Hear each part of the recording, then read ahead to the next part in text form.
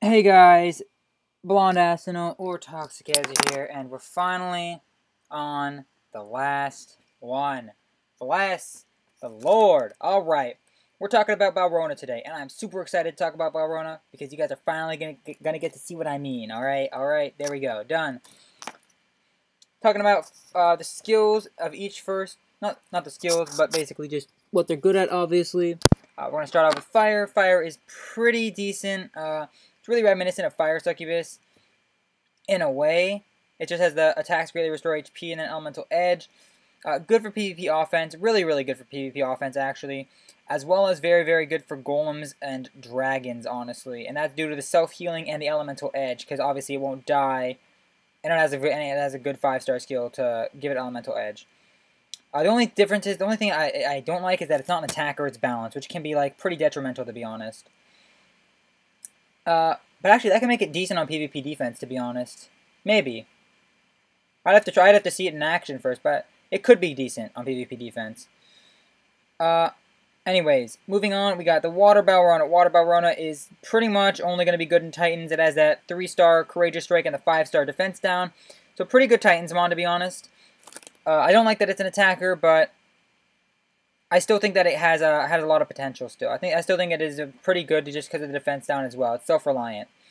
Third up is Wood Balrona. Wood Balrona is like a Water Arthur, sorry, but with seals instead of attack down. Decent in PvP. I don't see it being insanely great on PvP, but I mean, I can always be proven wrong, obviously. It is still a strong monster, you know, like, I mean, it's definitely a strong monster. It's probably the best, it's probably one of the best out of them as, for PvP defense. Next up is Light. Light is that 100% shock. Really, really nice, kind of like a Light Arthur, but it has that actual useful 5-star skill of Elemental Edge. I think Light is going to be very, very good for PvP offense. However, it doesn't really have too many other uses. I guess, honestly, with this one, you could probably use it on PvP defense too, just because it is a balance type and it has some pretty decent stats. But other than that, it's not going to have too many other uses besides just PvP. Lastly, we come to the monster that you guys have been waiting for. I'm going to say it right now, okay? I'm going to say it right now. Dark Balrona is the single best monster in the game currently. But Toxic, but Blonde, what about Dark Odin? Dark Odin's so good, it has the heals and the defense. No. No. Silly you. You think Dark Odin is better than Dark Balrona. Alright, let me show you. This is a Light Persephone 3-star skill. Alright. Light Persephone, you know how good Light Persephone is? Light Persephone would be the best monster in PvP defense besides Dark Balrona if it wasn't for its light typing. Dark Balrona can't even get bullied by mono dark offenses. It actually can't get bullied by them. Like, the thing is with Dark Balrona is because the reason Light Persephone isn't used more. Like, I know GGG took it off his defensive team is because so many people use mono dark offenses that they can just burst down Light Persephone based on type advantage. That can't happen with Dark Balrona because it's not going to have a type advantage. Secondly, it has a Water Nightmare 5-star. Let me tell you guys, my Water Nightmare right now heals pretty much my entire team for full health when it uses its skill. Like, it heals for like 24,000, 30,000, some crazy shit like that. Alright? That's as a defender. Look, I want to show you guys, I'll compare. Look, Dark Balrona has 39,000 HP, alright? Water Nightmare has 27,000. That's the same thing as the Dark Sea Star compared to Dark Siegfried comparison. It's absolutely ludicrous how insane that heal is going to be. That's going to be like 4 pre-nerf Water Persephone heals when Water Persephone was a tank. Like, this thing is so incredible. I don't even know if it's available, to be honest. I really don't. I've never seen anyone with it. But holy shit, if you have this monster, Jesus fuck to you. God damn. I wish I had that. This thing is so broken. It's so broken. What even is this monster? Anyways, all of that out of the way. I'm just going to get this out of the way, where Dark Balrona is the best monster in every single thing except for Titans. So when I'm including these rankings and stuff like that, when I'm gonna tell you what to Evo 3, keep in mind that except not including the part where I'm talking about Titans, because Titans obviously has a way different meta. Consider that Dark Balrona is first, so I'm not even gonna mention Dark Balrona, okay? I'm not even gonna mention Dark Balrona, but Dark Balrona is first in everything except for Titans. I'm telling you that right now as a preface. Anyways, since we're not going to talk about Titans with Dark Balrona, I'm first going to start with Titans. We're going to talk about Water Balrona. Water Balrona, obviously, is the one to Evo 3 for Titans because it has the Courageous Strike as well as on the 3-star, which is really, really strong, especially against Fire Titans, as well as the Defense Down, which means it has its own procs for utility, which makes it a really strong monster since utility is so sought after in Titans.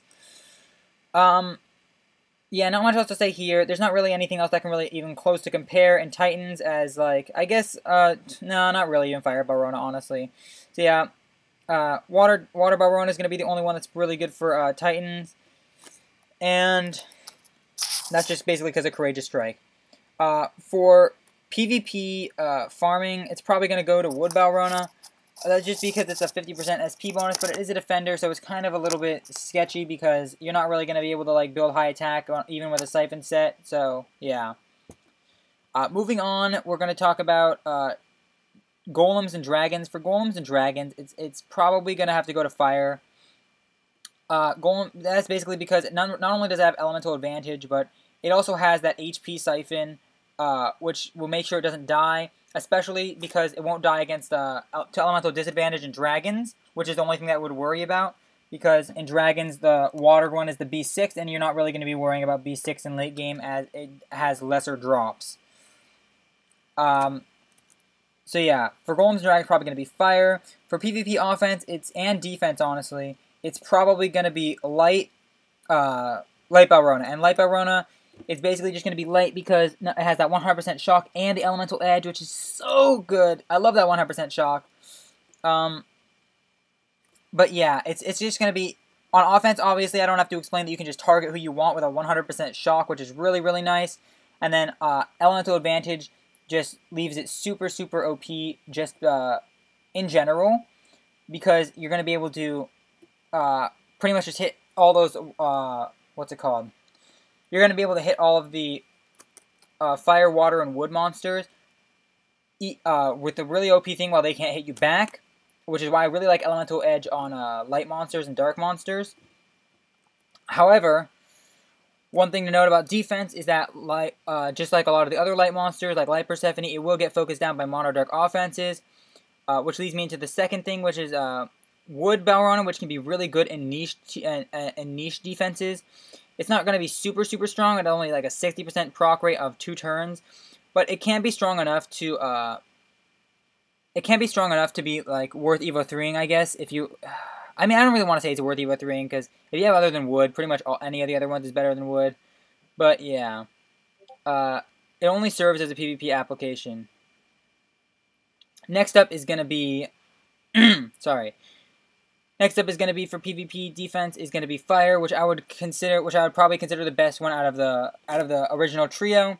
And Fire is going to be because you can actually kind of do it like a Water Arthur, or like a Wood Arthur, where you put it as your hidden. Not only does it give you some type diversity based on the PvP meta, but it also gives you a really nice self healer that's going to be really hard to kill, and elemental advantage because of the 5-star skill as well, which is very different, but in some ways better than Wood Arthur's AoE, which is the 2-turn stun. To recap, I'd say that probably Fire is going to be best in PvP defense for dragons and for golems. So Fire Balrona is more than it's pretty much just like the best one overall. However, Water is probably going to be definitely going to be the best for Titans. Wood has some niche scenarios, and Light has its uses on PvP offense mostly. Obviously, all of these are behind Dark, which is definitely the most OP monster in the game.